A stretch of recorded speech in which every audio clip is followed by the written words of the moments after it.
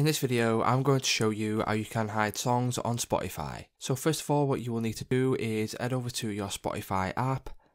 Once you open up Spotify, you will need to go to a song or a playlist that you want to hide. And for example here, I have already played a song which I've chosen. And if I click on it and I want to, hide this one, what I can do is click on the three dots in the top right hand corner. Once you do that, you will get this little menu here. And then as you can see, there will be an option for hide song. If you click on this, as you can see, that song will now be hidden. So it's just that simple, guys. If this video did help you out, please leave a like on today's video, and I'll see you in the next one.